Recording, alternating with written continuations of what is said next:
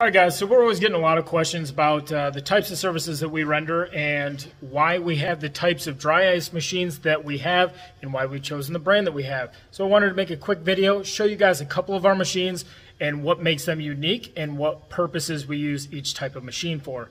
So let's go.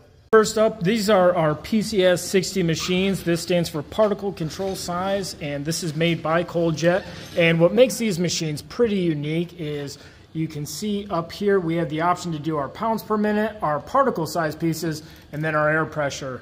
Now we just turned this on. We don't have any settings dialed in, but we can change up these different hoses, and that allows us to be very delicate on surfaces or pretty aggressive on surfaces. It all depends on what we're cleaning. There's really no other functionality that's comparable when it comes to these other machines in comparison to the PCS 60 because it allows us that particle control, and that is the magic maker when it comes to cleaning really nice high-end cars, not doing any damage.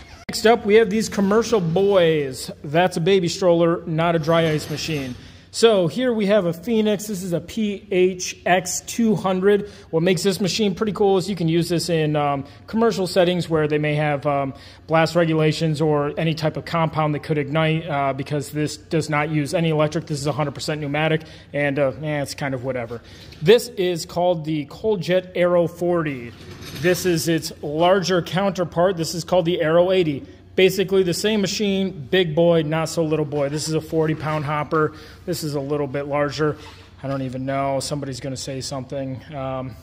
Maybe an 80-pound hopper. However, you can see these control panels here. These are going to be pretty much the exact same thing. These things can run large CFM. We can really throw the boots to it. We can really chew through a lot of ice when using these. This is what we're going to use in commercial settings when we're going in, we're cleaning any type of contamination from a surface.